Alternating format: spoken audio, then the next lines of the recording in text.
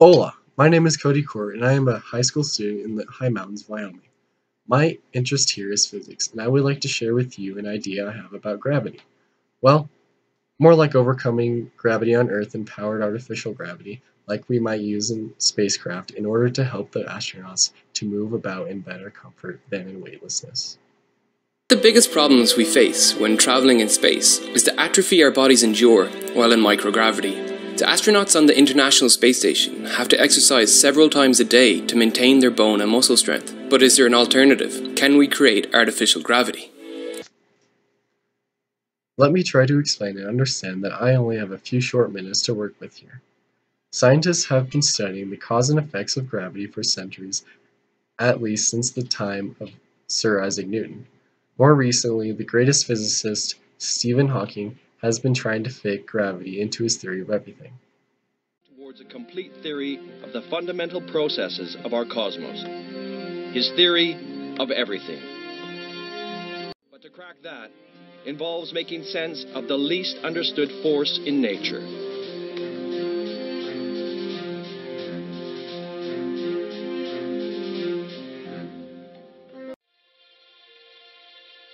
But we must understand gravity as it affects individual particles. Hawking and others have recently said they have discovered a gravitation wave, which I don't pretend to understand.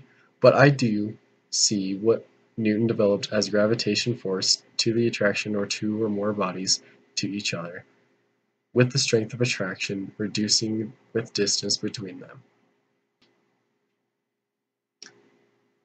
I can also get how a rotating body in space can develop its own artificial gravity by taking advantage of the centripetal forces created by the angular momentum. Gravitational force. Imagine a rotating spaceship. A ship that is not stacked in layers like a deck of cards, but in concentric circles, with the crew on the inside.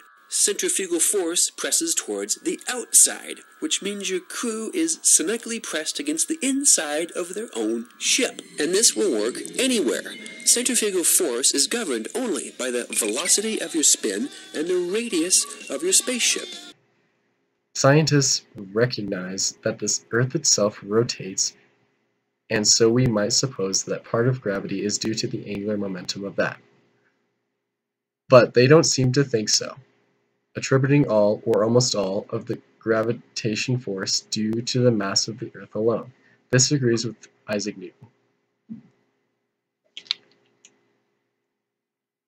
Okay, so here is my idea.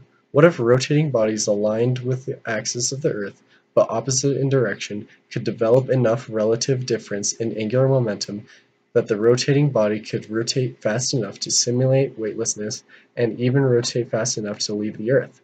It would be like placing a rotating space station at or near the surface of the Earth, align the axis north and south, and rotate this body at faster and faster rotation speed opposite the rotation of the Earth.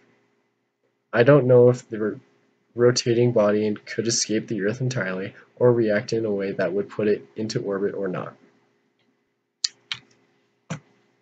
What do you think? I did a quick calculation using data from the Sun and the Earth and came up with a weightless rotation speed of 1344 rotations per minute for a 200-pound mass. Starting at the surface of the Earth. That doesn't seem very fast for weightlessness when we have machines that can rotate much faster than this. On the other hand, almost all machinery is fixed in opposition. We wouldn't know if it became weightless unless the connected shaft and bearings were free to rise, would we? Anyway, check out my formulas and calcs at the end of this video.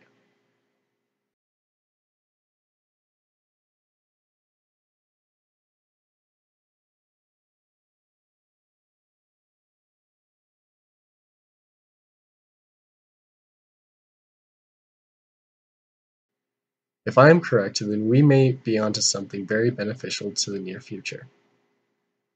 We might be able to build a model to test my theory out. And if I am wrong, it would be very interesting to learn the cause of my errors. As they used to say on Star Trek, or will say in the future, engage impulse drive.